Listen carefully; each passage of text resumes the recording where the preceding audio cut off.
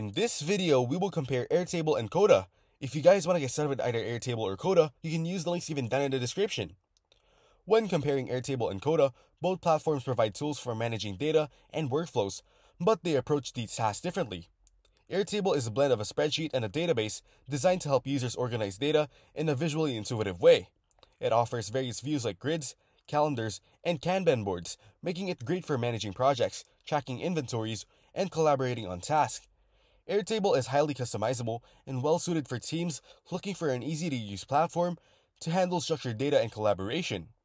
Airtable offers several pricing plans, including a free plan, a team plan at $20 per month, a business plan at $45 per month, and an enterprise plan for larger organizations. Coda, on the other hand, combines documents and databases into a single platform. It allows users to create documents that function like apps, embedding tables, buttons, and automation directly within the document.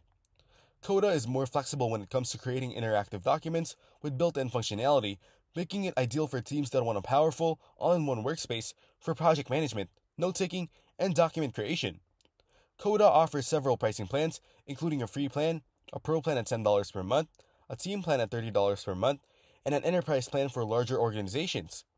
In my opinion, Airtable is best for teams needing a straightforward, visual tool for managing structured data, while Coda is ideal for users who want a versatile document-based platform with advanced capabilities. Your choice depends on whether you prefer a database-centric or document-centric approach to managing your workflows. So that's the comparison between Airtable and Coda. Make sure to use the links given down in the description to get started with either Airtable or Coda. If this video was helpful, please consider leaving a like and subscribing to my channel. With that being said, I'll see you in the next video.